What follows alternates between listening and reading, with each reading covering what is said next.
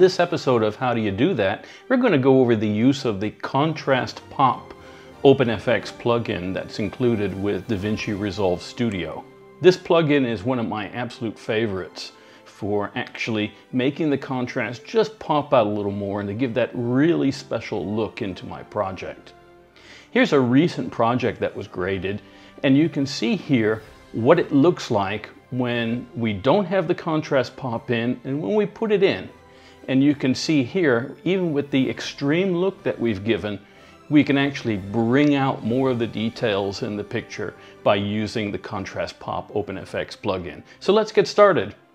So in this look we're doing a very warm early morning look, and we want to add a little something extra to it. You can see that's the raw correction without any color grading applied. And now we've got our look. So we're giving a very sort of almost a coffee warmth to it. And then what we want to do is go to our OpenFX plugin, and we're going to search for Contrast Pop. We just type in CON, and then it goes to Contrast Pop. Drag that over.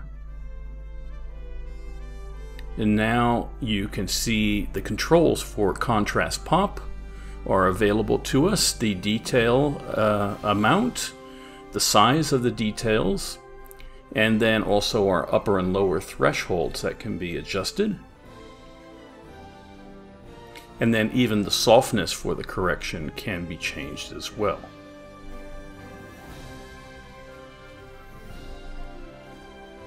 There's also a blending control, that's to blend between corrected and non-corrected.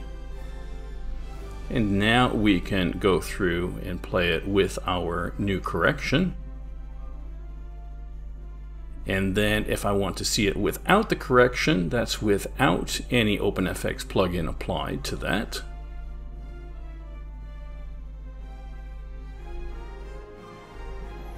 Now occasionally what happens too is you'll get the customer will say, okay, that's fine, but can you show it to me side by side? I want to be able to see with the correction or without the correction.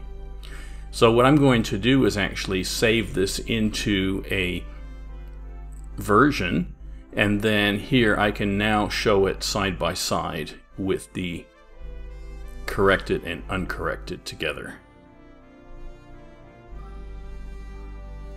So it gives it that very special lithographic look into the picture, which is fantastic. So there we have it. For more information about training services, have a look in the comments below. Don't forget to give us a thumbs up.